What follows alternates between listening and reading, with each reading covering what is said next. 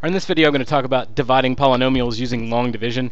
Of course there's synthetic division as well, but in this video I'm going to focus on long division because sometimes you're asked to do that. Now, if you've forgotten long division from when you're a kid, or maybe you're still, technically you're probably still a kid, but maybe not, who knows. Anyway, let's do a little bit of the standard long division that you would see in any early elementary or mid-elementary or whenever it starts in your area classroom. So I have 1,572 divided by 12. So I set it up like this.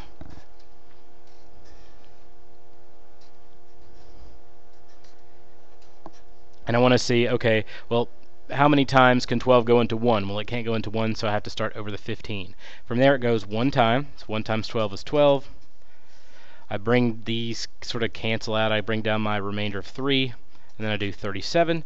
I end up, how many times does 12 go into 37? Well, 3 times. And it works 3 times 2 is 6, 3 times 1 is 3, and then end up with 12. And then finally, how many times does 12 go into 12? Well, obviously 1 time.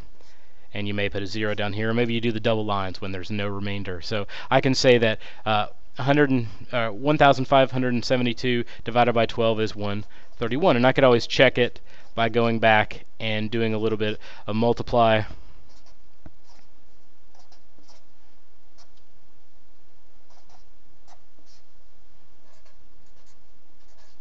And it checks out. So the that sort of setup is what we're dealing with here, except it's a little more complicated. Here's what we're starting out with. Actually, let me flip it and start with this one because it doesn't have doesn't have a coefficient in front of the x squared. So what I'm dealing with here is x squared minus 3x minus 40 divided by x plus 5. So I'm going to go ahead and put x plus 5 here. I'm going to make my little long division setup. If you're like me, I kept doing the thing where it made it into a square root, but I do algebra all day, so maybe you don't. Obviously, x plus 5 can't go into x squared, so I'm going to have to go over to this term. And then what I want to do is sort of just look at the first terms. What do I have to multiply x by to get rid of x squared? And in this case, it's just x. So I do x times x, which is x squared, and x times 5, which is plus 5x. Here's the part that visually is unappealing to me. Now, we'll do x squared minus x squared, and which is fine, those cancel. But then you have to think to yourself, negative 3 plus 5x.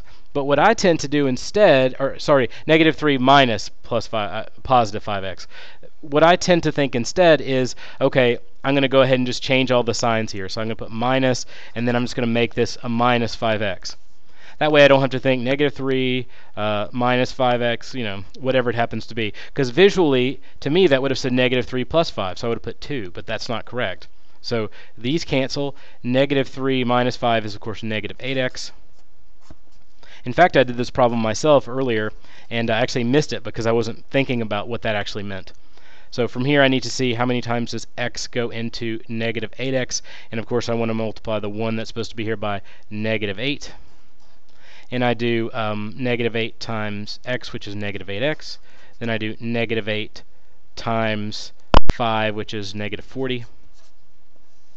And once again, since in order to make the signs look nice, I'm going to go ahead and, since it's minus, I'm going to put a plus here and a plus here. These cancel, I end up with no remainder. So I can say that this divided by this is actually x minus 8. Can you check it? Of course.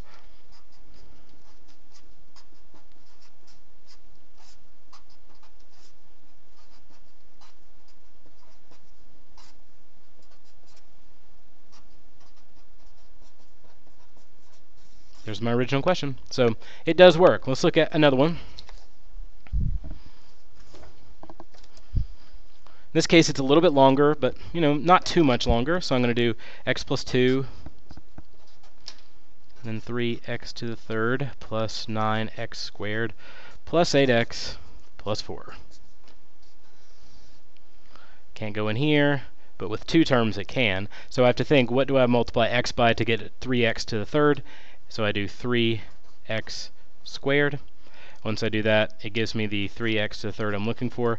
And then I do 2 times 3, which is 6x squared. Now this is all subtraction, so I'm going to change any of the signs I need to. Cancel. 9 minus 6 is 3x squared. Bring down your 8x. I need to multiply this times 3x.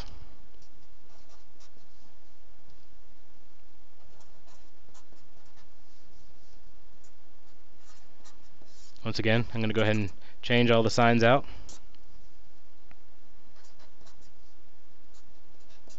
And then, what do I multiply the x by to get the 2x? Well, 2, of course.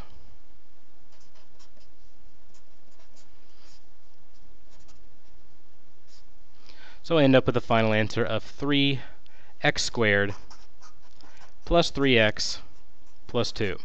That's when you have no remainders. It works out fine. You can go ahead and multiply this back in. It should give you this number. What happens when it's not so pretty? Because at times, I'm guessing when you're a kid, you had problems that look like this. 4,562 divided by 4. This doesn't work out nearly as nicely.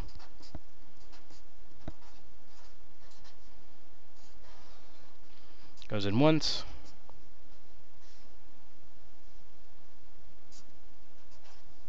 Goes in once. Goes in 4 times.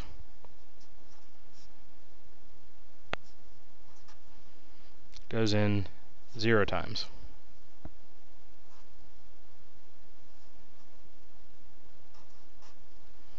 So you say 1140 with a remainder of 2. That's what you would say when you're a kid. Not much different now as you get into polynomials. So let's set it up. X minus 1 and all this. There's a couple terms here, so I can start working right here. I have to multiply it by x squared to get that x to the third power. Minus 1x squared. Now I'm going to do subtract, so I'll change this sign as well. Cancel. 4x squared. To make this happen, I have to multiply by 4x.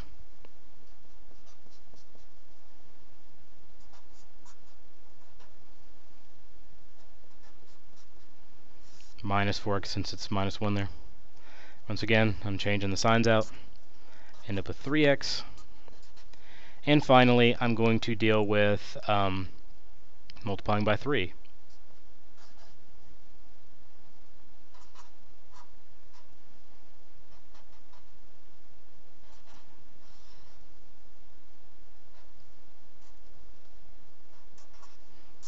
And you get a remainder of 5. So I would say that my answer would be x squared plus 4x plus 3 with a remainder of 5. Now, what does that look like in terms of, well, before I could just add it into it and it made sense. So when I had this type of problem, if I did this times 4 and then I added 2 to it, I could get here, because this could take me to 4,560, and then I add 2 to get that 2 on the end of it. Same basic concept here.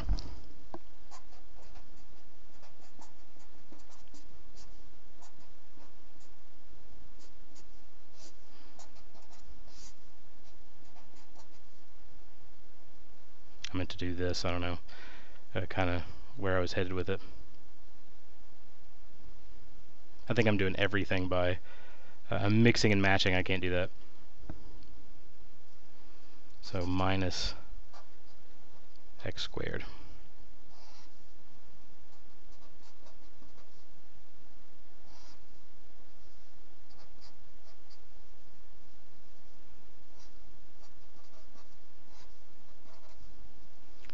So I get this and this, which makes plus 3x squared. The x to the third power comes down. Then I have this, which is negative 4, plus 3, which gives me minus x.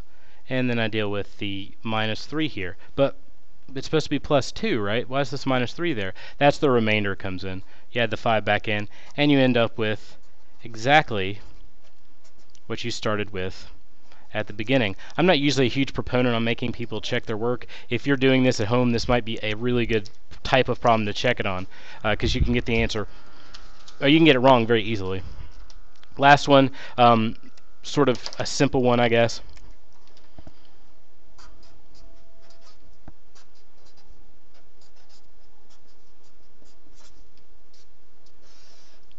X, both of these can't go into this, so you have to go over here. What do I multiply x by to get x squared? Well, just x, of course. And then I do 3 times x, which is plus 3x. I'm doing a subtraction, so I want to change the sign here as well. That way, visually, it just says negative 7 minus 3. And then what do I multiply x by to get negative 10x? Well, negative 10, of course.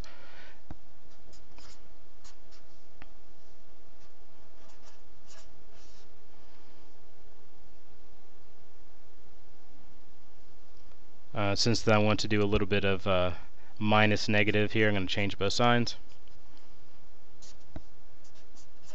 So let's test it. This should be our answer. Our answer should be this.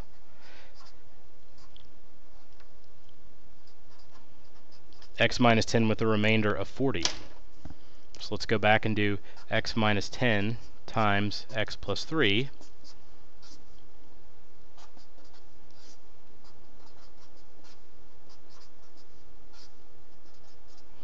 So you get x squared minus 7x minus 30. But I'm trying to get to plus 10. Well, that's where that 40 comes in.